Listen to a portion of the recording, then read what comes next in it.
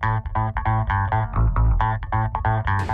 everyone, we are part of the casting crew of Cherry Creek High School's upcoming production of Mary Poppins. The only thing we love doing more than flying onto the rooftops of jolly old London is supporting the Denver Actors Fund and encouraging others to do it too. So we've decided to start what we are calling the High School Challenge for the Denver Actors Fund. We're going to use social media to challenge another area high school's spring production to raise money to donate to the Denver Actors Fund to help them support Colorado theater professionals who find themselves in situational medical need. The Denver Actors Fund literally keeps theater alive and well in Colorado, and that's a cause we can get behind.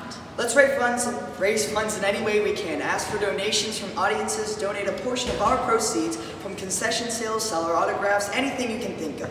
Feel free to be creative. Whatever we can raise, we will pull together to donate to the Denver Actors Fund on behalf of all of our productions. We are excited to raise the curtain and get the show started on our first ever high school challenge for the Denver Actors Fund. So today we challenge Littleton High School's production of Urinetown. Hope, Bobby, Cladwell, and friends, we are challenging you to raise money for the DAF and then pass the challenge on and nominate another high school show to participate. We hope you accept the challenge, Littleton. Shout back at us and let us know what you think. Good luck and break a leg!